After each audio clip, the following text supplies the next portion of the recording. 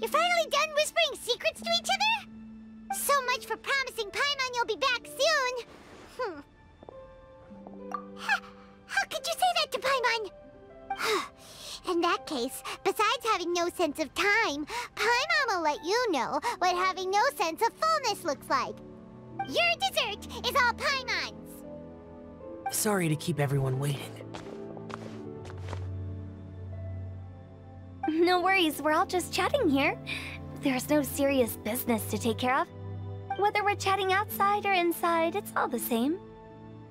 Paimon's too busy eating to talk to you. But even though we're all well acquainted by now, I think this festive gathering deserves something ceremonious. Oh? Is this some local custom? Nope. This is something I made up so that good luck will be on our side, that's all. Spontaneity is the best choice to make here.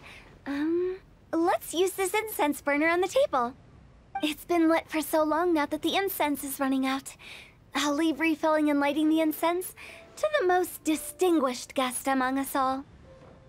Lighting the incense will signify continuous growth and prosperity in all our endeavors in the new year. I see. Perfect symbolism, as expected of Hu Tao. And speaking of the most distinguished guest here today, I'm sure we all agree that it's Mr. Zhongli. I'm not very familiar with the details of his past deeds, but chatting with him has been a real eye-opener, even for a bard who has traveled all across the world.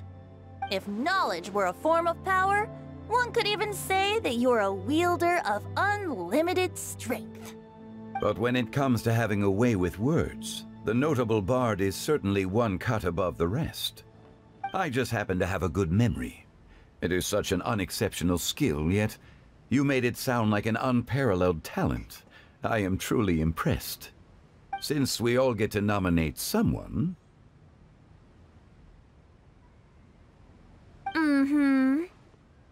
I think it's only fair that we let the parlor director light the incense. Huh? That won't do. Don't flatter me just because I'm your boss. We are looking for the most distinguished guest here. As the host, I shouldn't be involved in this discussion at all. Now that we've enjoyed this table full of delicacies, how about we let our one and only chef here do the honors? Is this really the way this works?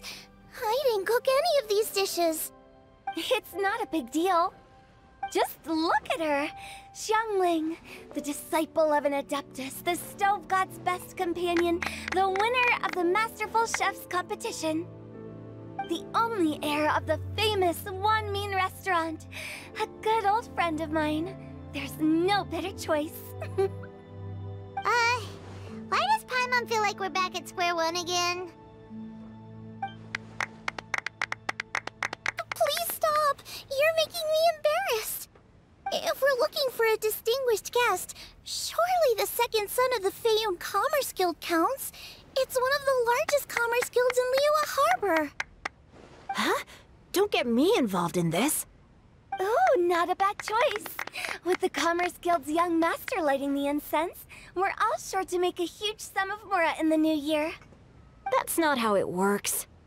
Making a fortune is indeed a fine wish, but it's of lesser importance than good health and happiness.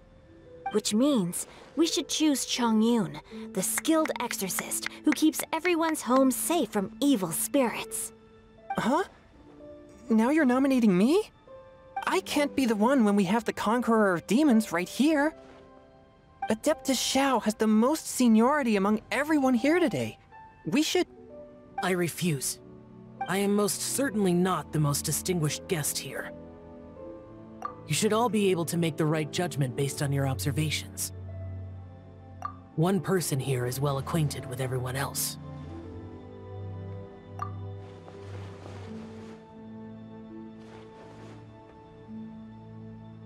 Oh, that's right! Even though you're always mocking Paimon, you're still pretty popular with other people. No, wait!